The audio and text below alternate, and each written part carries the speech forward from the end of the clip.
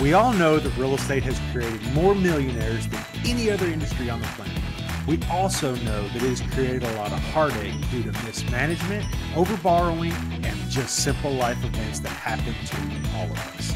Welcome to the CashFlowPro podcast. My name is Casey Brown, and I am your fearless leader. And although we might be bourbon sipping and at times foul-mouthed Southerners, we will always do our best to be honest, straightforward, and due diligent with all of the information we pass along to you. Welcome to the show. Hey there, and welcome to today's episode of CashFlowPro, your daily real estate investing podcast and YouTube channel. I'm here today with Lee Yoder of Threefold Real Estate. Sorry, I got tongue tangled there for a minute, but Threefold Real Estate. So before I bring Lee in and introduce him, listeners, I would like to ask you to please kindly go down and leave us a review of our podcast. And also, after you get done listening to the episode, go type a review so that others may know what you like about the CashFlowPro podcast. And while you're there, smash that subscribe button because you want to be first in line when we release new content and we release new interviews with folks just like Lee, who can teach you how to continue your capital raising journey and how you can maximize what you are doing. So, Lee, welcome to the show. How are you today? I'm doing great, Casey. Excited to be on, man. Thanks for having me. Absolutely, man. We're glad to have you here, and we're glad to get your take on real estate syndication and capital raising. I know prior to the show, we were talking a lot about coaching and different programs that both of us are kind of involved in and masterminds that we're in. And I really want to just take a moment before you start and point out the importance of masterminds. I'm not here to sell my audience or the listeners any masterminds at all, necessarily any specific ones, because different folks fit into different categories and different masterminds. But the goal with what I'm saying here is to get out and find a mastermind, find a mentor, find somebody that can help you along your journey, because everybody looks at it as, hey, I'm paying this guy, what'd you say, for instance, $3,000. And that's not just like, you're not just like paying this guy $3,000 so that he can like tell you how good you are and how good looking you are and things like that. It's not wasted money. It is exactly what we are trying to get people to do. That is an investment. It's just so happens to be an investment in yourself. So with that being said, Lee, I really want to give you a little accolades there on taking that part of it and saying, hey, you know, Michael Jordan, up to the very last day that he played basketball, had a coach, right? Right. And so if we can't learn from that, then I can't help you. So, but Lee, tell us about yourself and where you come from and how you got started in this whole real estate business. Yeah, sure, Casey. So I'm a physical therapist by trade. So went to school for a really long time. Had to go 7 years of college, 3 years of grad school to get my doctorate in physical therapy, and came out, started doing that for a while, got into home health, physical therapy. My wife and I were starting our family at the time. Home health, physical therapy, I'm driving around to older folks' homes and doing therapy in their homes because they can't get out to a clinic. And so I had a ton of flexibility. I had like no stress, really easy job, to be honest with you. I just received my patients on my phone. I would call them, schedule with them so I could get a day or a half day off like anytime I wanted. Nobody would ask any questions. Sure. Making enough money for the family. So my wife loved this job. It was great for the family. But I was just really, really bored. After a year of doing it, I just felt like, man, this is not what God called me to, because I'm bored. I'm not fulfilled. I'm not challenged. So the company I was with, I didn't really know it at the time when I came on with them, but they were a startup company. They were actually a staffing company. They brought me in-house, like in the office, to act as a clinical director, and then kind of moved more into a director of operations role. And so pretty quickly, I was doing no physical therapy for them. I did it in the field for a year, and then, maybe like another 3 months, and I'm in the office full time. And like I said, I'm kind of doing like a director of operations role, helping build this division within this startup company. And I was loving it. Just did not miss the therapy at all. Enjoyed, working with numbers, forecasting, projecting, kind of like similar like underwriting that, do now and, and stuff for real estate. So I was like, man, I love this. But, and so I did that for a couple of years, Casey, but Now I'm kind of on the opposite side of things because now my work is really challenging and fulfilling and exciting. I like my work, but now I have like very little flexibility. I mean, this was, pre-COVID. So like it was all about being in the office as much as possible. I mean, just that's how you show your loyalty to the company. That's how you climb the corporate ladders. Like how all in are you on this company? I mean, especially like this startup, like who's going to help us blow this thing up? And you show that by like just being committed, being in the office. So that was kind of the pressure I felt. So now, we got 2 young kids at home. My wife was an RN, but just working PRN. So she was mostly home with the kids. So, like anytime I'm working overtime, she's working overtime with the kids. Right. So Sure. Just felt like, man, I don't know if this is what God's called me to either, because, I really do want to prioritize my wife, my kids, my faith also. And it felt like with this company and climbing the corporate ladder and being a startup, it was like that had to be my priority. So started, and then, Casey, as is the case, a lot of times with corporate, just kind of felt like the goalpost kept getting moved as well. Where it was like, man, Lee, if you just do this, and for another year or two, like you're going to be here. And then year or two goes by and it's like, oh, well, that's not exactly what we meant. Like, man, but another couple years and you'll be there. So started kind of looking around, what might be my next step. Buddy of mine, he's actually my business partner today, handed me a real estate book. End up reading Rich Dad Poor Dad as well. So kind of went down this rabbit hole and just, what that book does for so many people, it did for me. It was like, okay, there's this whole other game out there. Because before I read that book, Casey, and I talked to a lot of people too, talking to people that were doing real estate full time and just, trying to learn from people. But I felt like either I go back to home health physical therapy and do a boring job, but it's great for my family, or I stay in this job that I really enjoy, but it's bad for my family. And it felt like those are my 2 choices. But reading Rich Dad Poor Dad, talking to other people who were out doing different things, like being entrepreneurs, running their own business in real estate full time, it was like, all right, I have more than just 2 options. So what I decided to do, Casey, was I left the corporate job. I went back to home health physical therapy, which was a job that paid the bills. It was nice and steady, gave us health insurance, but Sure. it was not real busy, was not stressful at all. So I just had a lot of time and I had a lot of margin to get into real estate and start real estate as a side hustle. So I left in 2016, and it wasn't until, and that was at the end of 2016, but at the end of 2017, about a little bit less than a year later, I bought my first single family flip and my real estate career kind of got started. Sure. And it's interesting where you bring in how you got into it,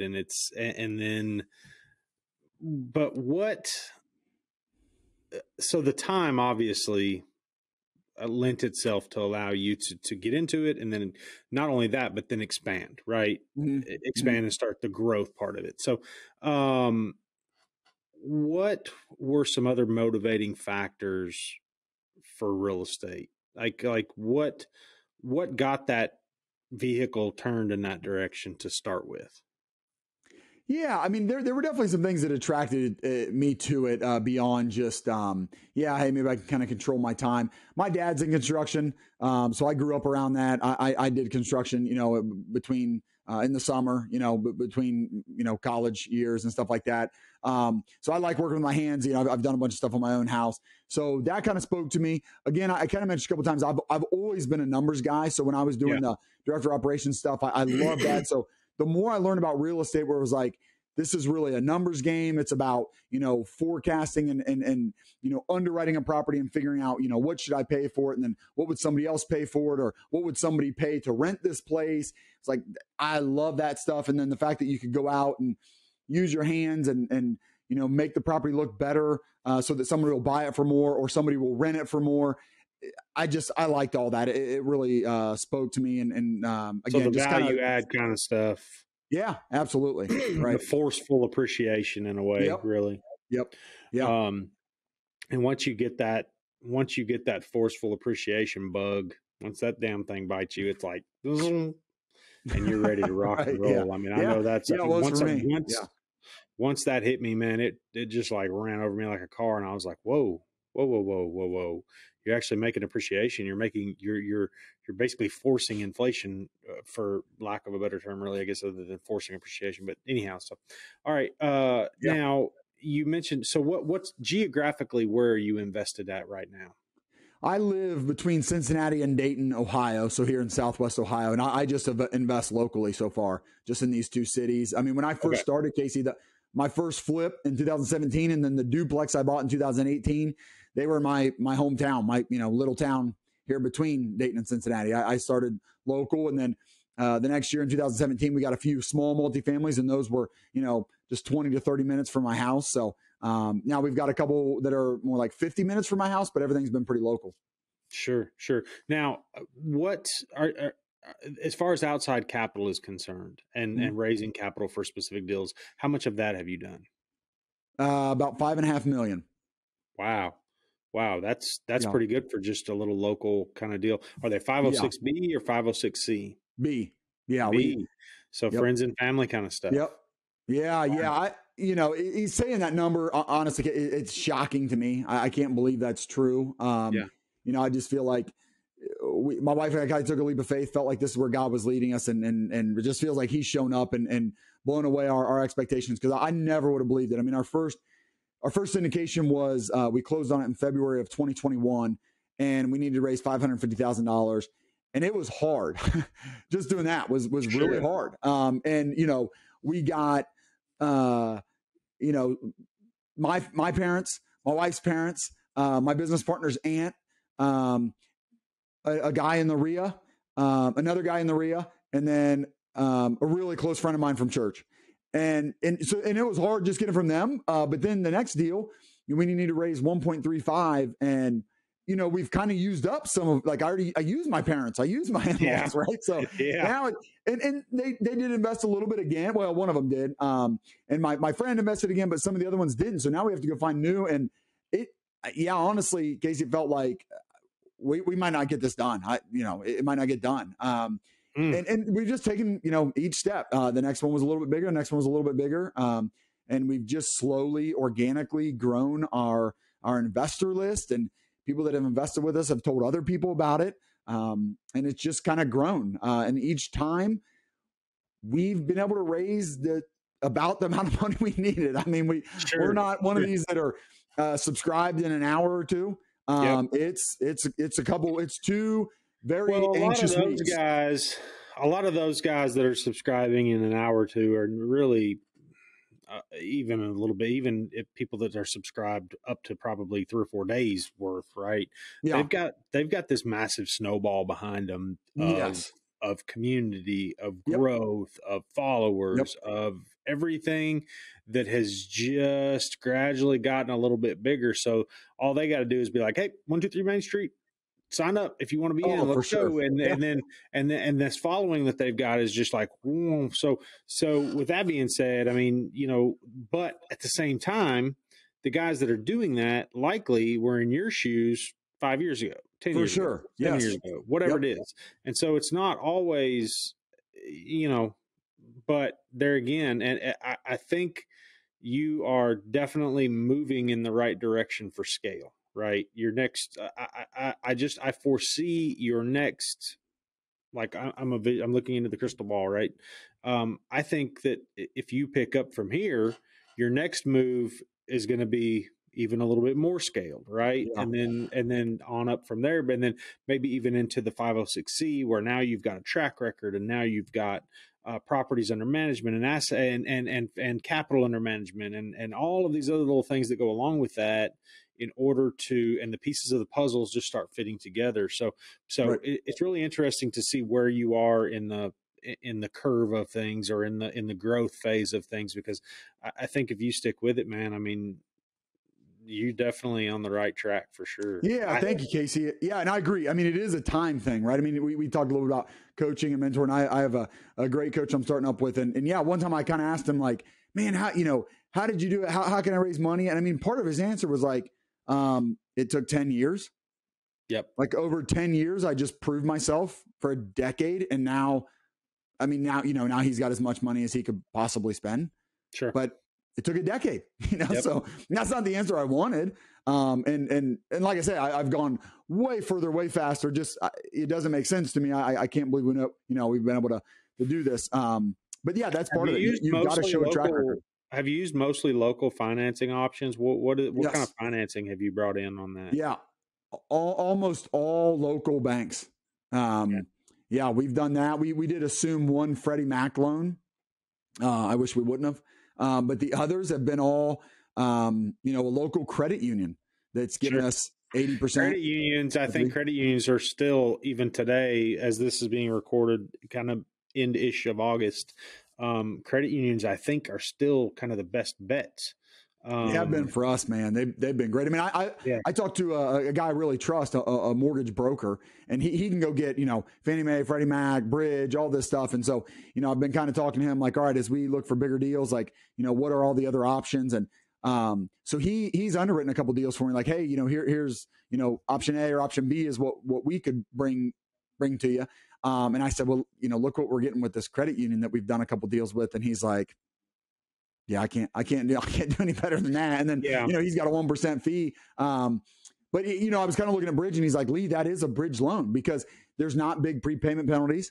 We're getting in easy. So if we wanted to get out in 3 years, we could. So that's kind of like a bridge loan, but yet you've got fixed interest for 5 years and amortized over 25 years. And, it's not like a real high fees like those bridge loans. I mean, they can be kind of sharky loans, and these aren't. So sharky loans. I like that. That's sharky loans. I like that. Well, that was my mortgage broker. That was it. That was his phrase. Yeah, and the like, there's sharky loans. The one thing that I want to point out too, or I want to ask about really is and sometimes this gets lost because of the amounts of money that we're all talking about and looking at and doing and dealing with. Like when you get into some of these, especially bigger complexes, I mean, it's really nothing to start having a discussion that's centered around 20, 30, 40 million dollars. Right. But, right. But my question is the cost of the loan, like the actual, like the funding, or not the funding fee, but the points and the percent, the appraisal fees and all of that stuff. The credit unions, I've heard, are pretty much are like very competitive when it comes to that, as far as just even on that initial cost, because very much, again, always like less than 2% for us so far. Okay, well, see, and that's what I'm getting at, because a lot of times that gets lost in the shuffle, because if you're talking about a $40 million loan, what's $100,000 or what's 50, it's not, it's not a complete inconsequential amount of money, but at the same time, it's like, it becomes a smaller grain in the salt shaker, right?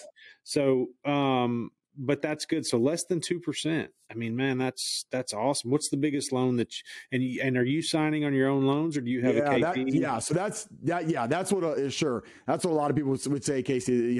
Well, we don't do it because it's recourse, and it is. So we do sign. My business partner and I both sign, and that's where we feel confident in our deals. We're putting our name on the line. We don't have a bunch of our own capital to throw into it.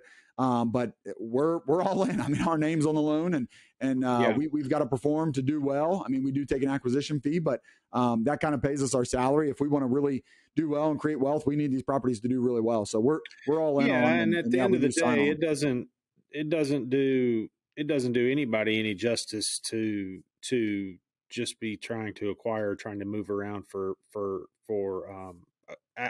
acquisition fees and stuff like that. Right. You have to have the long-term plan there, and the goal of everybody making money, or it's just not going to last real long for you. So I like that. But so you all are signing on the loan, and obviously they're using income, and the underwriting standards for the credit unions and stuff are in the past, I've seen them be a little tighter than others, but I think that's kind of starting to change. I think the credit union game has just kind of stepped up in the last, say, 3 or 4 years, because it used to be like for instance, the teachers credit union here. I mean, to even walk through the door and even discuss business, you had to be a teacher, or there's just many other credit unions like that. But some of them I think are a little bit, because I'm almost sure they fall under. I don't know. Do they fall under a little different banking law? I mean, I'm not sure. Well, they're not taxed the same. So I do know, talked to a guy at a local bank, and he said that they just cannot quite provide as low of an interest rate because they're taxed differently. So credit unions just don't get taxed quite as much. That was one difference that he mentioned. Well, you pull that out of the equation, man, that really could step step some basis points one way or the other. I mean, Right. quite a bit. Sure. Yeah. So, all right. Well, awesome, man. And what's the biggest, what's the largest amount of doors you've closed on so far in one spot? 96. Okay, man. That's kick ass, dude. Yeah, That's we awesome. got a I love that. 95 unit or 96 unit was in December, and then a 95 unit this May. And So man, there's right there, 190, yeah, 191 units right off the those. bat, or Yeah. right there to hit. And what was the purchase price of each? 6 and 5.85. Man, Yeah, from a cost per unit standpoint, I mean, that's like on our level where I'm at, like, dude, we're still like $50,000-$60,000 a unit on some stuff. Yeah. So those are both like, we're like right at 62. We've got a. What do you see as sorry to interrupt, but I want to just why it's here. But what about those two deals? And let's talk specifically about those two. What were the value add opportunities that you saw right off the bat? What kind of a location? What kind of class were they? The 96 that we closed on in December was very much just they're little brick buildings, actually 24 little quads right together. And just love the long term. I mean, I kind of want to hold those forever and hand them down to my kids because they're just little brick boxes on a slab, slope, shingle roof, electric heat. I mean, just very little maintenance, right? It just simple, but everybody's got ground entry. Everybody's got a little deck. Like they've got washer dryers in them. I mean, it's just they're easy to rent, easy to maintain. So we liked all that.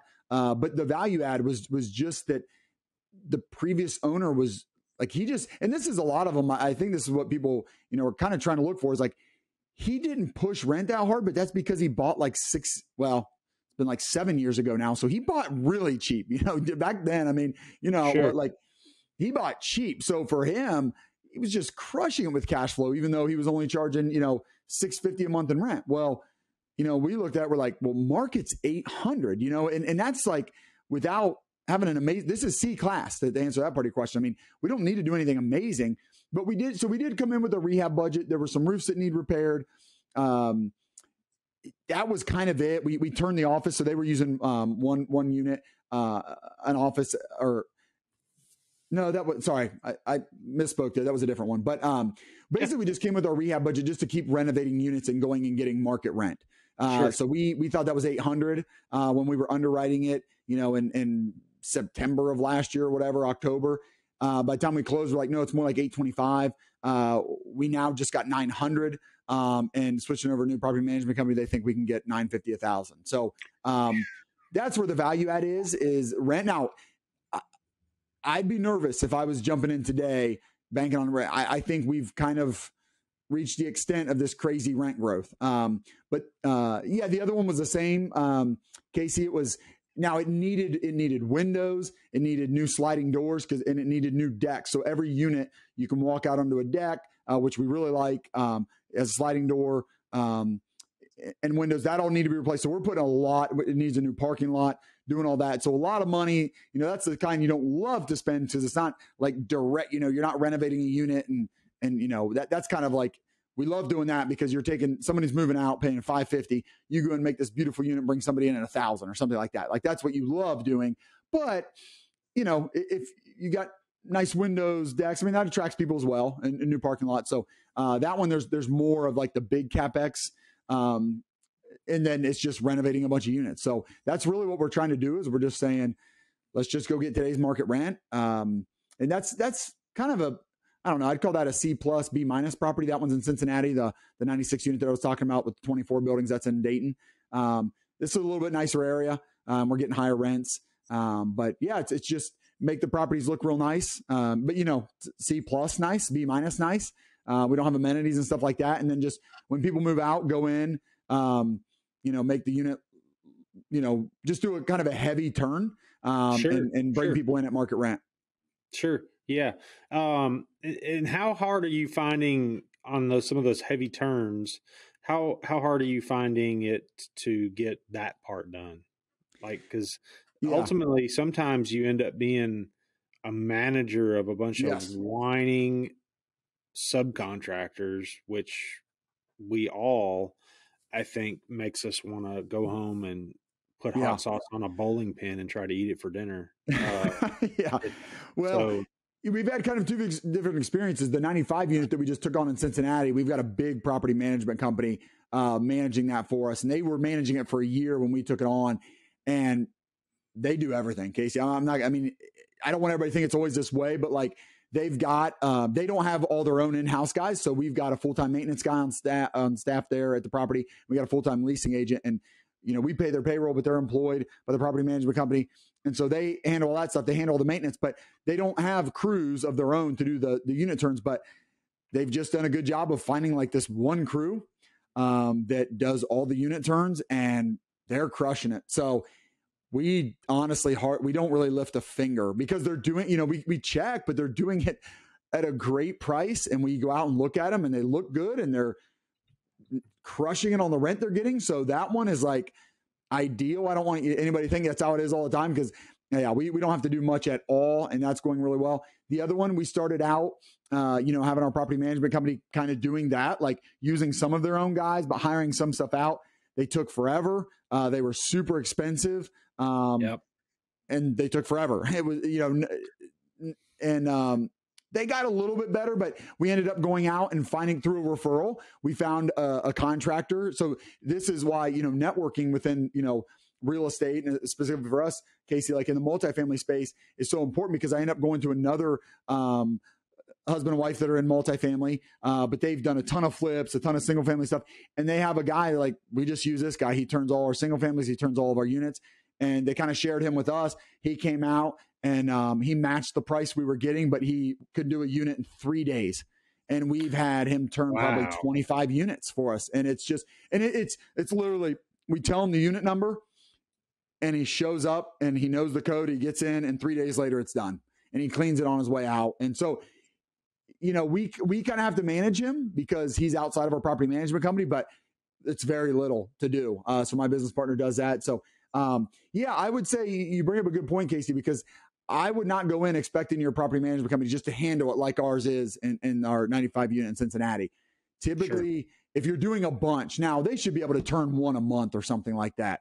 And we've run into property management companies that can't, but they should be able to turn them slowly. But if you're wanting to do 2 or 3 a month, you're wanting to get pretty aggressive, and you've got like a renovation budget that you want to blow through in 2 years and just get really aggressive, you're probably going to have to take some of that on yourself and go find your own contractor and kind of be your own GC. Well, put your own team together like that. And that's the part of it, I think, that's the part of it that keeps a lot of people away from C and D type properties. I think because especially I don't know, when you get into some of that stuff, and then you've got to have specialists, and especially like right now, for instance, in our area, electricians there's several of them, and there's several plumbers, but the issue is that they're all like booked way out. Yeah. And it's not even necessarily that you can't, it just, and once that starts happening, obviously then the cost starts to rise, right? And so it's a lot of that stuff you just have to take into consideration. But that was just when you start talking about those heavy lifts, that's always a question that comes to my mind. I'm like, oh well, okay, so you're heavy lifting, all right. Now how is that going, and what is the turn? It's a big job. Yeah, takes a lot of time. Awesome, man. So we start talking about Threefold real estate real quick as we move towards closing our episode out here.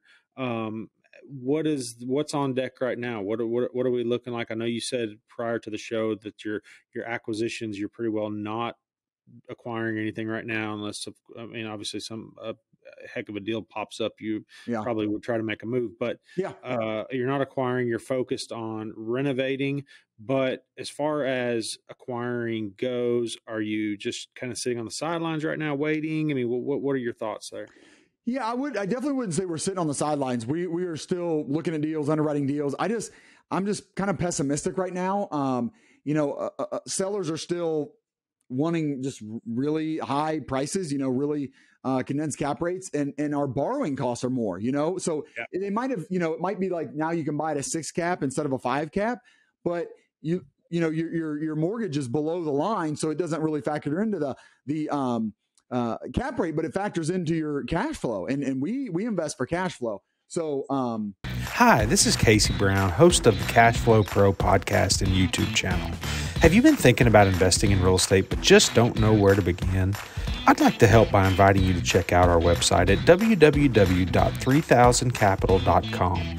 There you will find an array of material that will help you learn all about real estate syndication. And while you're there, be sure to check out our free video series download titled 5 Must-Know Keys to Success in Passive Real Estate Investing. I'd also like to personally thank you for making CashFlowPro part of your day. Now, back to the show. So sellers are still wanting, higher prices. Our cost of capital has gone up. It's still hard, really hard to find a good deal. There's not, what we're seeing anyway, Casey, I don't know about you guys, not near as many offers on deals. I mean, the 95 unit that I'm embarrassed to say this, but the 95 unit that we closed on in May, I think there were 16 offers, and they took like 11 of us to the best and final. And then we had like another best and final, like I think top 2. And then we got it. And we're happy with that, but it doesn't feel good when you're the best offer out of 16. It feels like, man, that can, especially for not that you're a beginner, but especially for still am. Yeah. Somebody that is on that, say, beginning 25% of their of their overall learning of the business. I mean, yeah, that can be a little bit daunting for sure. But once you get it taken down and once you get it figured out, I mean, it just, what I've always seen, at least with myself, is anytime, and I've only been involved in I say 2, maybe 3, like big where it's like multi offer kind of stuff. Now, as an agent on the sales side, several times, but the thing that always bugs me the worst is when I'm like, okay, so if I go into this deal and I'm the highest bid, what is somebody else seeing that I'm not? Oh, yeah. Yep. What have I missed? That's the key. Yeah. That's the key to it all. It's always, what have I missed? And then it really, and truthfully, with that scenario, when you step into that and you start thinking about that, that really has always made me focus better, harder, and longer on due diligence. Yeah, for sure. Yep. So awesome. Yeah. All right, man. Listen, what were you going to say? Last point. Oh, just, there's not as many buyers out there. Like, so now a deal like that is maybe just getting a few offers, but they're still all pretty high. So we're going to, what I would suggest people keep doing, Casey, is, if you want to buy, then keep offering, but you stick to your underwriting. And that's what we're doing. I looked at a deal down in Kentucky, down in Lexington, that I loved. I think it was 160 units, kind of more B class, but had a lot of value add opportunity. But, I think I was at like 14 million and they wanted 17. So I just, I told the broker, hey, here's where I'm at. I would love to have the property. If for some reason you can't get anywhere close to 17, then let me know, because I'd love to take it down. But, so I keep looking at deals, keep underwriting them. But that one I came out at, we'd like to have it for 14. They think they might get 17. If they do, great, good for them. But we'll just keep doing that. And I think that's what you ought to keep doing. That's the part I love about this business, is the emotional attachment is gone, because my wife will tell you I am not emotionally attached to much in this world. So that's what I love about it. That's what I love. You just don't get emotionally attached to it. It's a number, it's a business move, it's a this, it's a that, but it's nothing that, hey, if it sells, great. If they get that, great. If they don't, here's my offer. Yeah. So, awesome. All right, man. Well, listen, we're running out of time here, but with that being said, I have a couple of questions that we ask every guest that comes on the show. The first of those questions: what is the best book that you have recently read or are currently reading? One I recently read was called The Ruthless Elimination of Hurry. I think this is probably good for almost everybody, but certainly if you're kind of like a high energy, ambitious person just trying to get a ton done. It's written by a pastor, and it's just a great book that talks about slowing down and just the benefits of that. It's Christian focused and stuff, but I think everybody could benefit from it. But one thing I've noticed, Casey, is that's actually benefited me. My wife is much less, she's much more risk adverse. And she doesn't like to just jump out and build a parachute on the way down the way I do. So she's always kind of, hey, hold on. Let's think about this. And that's been very beneficial, actually, as much as it drives me nuts. We've taken less steps, but they're all much bigger steps because we she kind of causes me to slow down. So I think that book's good for everybody to sometimes just slow down, because, Sure. what they say, Casey's, you don't want to just be efficient. You want to be effective. You don't just want to get a bunch done. I mean, there's a lot of people out there that are very efficient. They'll do a whole bunch of work. And it's like, yeah, but did any of that work really move the needle forward? So it's not just about slowing down and having a better life and maybe being a better dad. I think it's better for business often to sometimes slow down and just do the most important things. Yep. Awesome. Next question. What is a dream vacation that you have taken or hope to take? Oh man, I would say, so my wife and I drove out west together not too long after we were married. Spent I think we just spent 10 days out there. We actually took I had a $600 motorcycle that we took on a trailer and drove that around in some of the mountains. It was awesome. So now we have 2 young kids. They're 9 and almost 7. And so now I can't wait to take them out, but I'd like to, we just went up northwest, like up to Glacier National Park, Yellowstone National Park. I'd like to take the kids up there and then go all the way down, go through southern United States, do a month or 2 with them, just traveling around camping. Yeah, man, that'd be great. And just drive and look and see and talk and and camp. Yep. Yeah. I'd love to. There you go, man. Awesome. Yeah. All right. So if the listeners heard something that resonated with them, or maybe they want to reach out and talk to you a little bit or learn more about your coaches and who your mentors and stuff are, what is the best way for them to do that? Yeah, the best way is just jump on our website. It's just our name, Threefold, REI, as in real estate investing.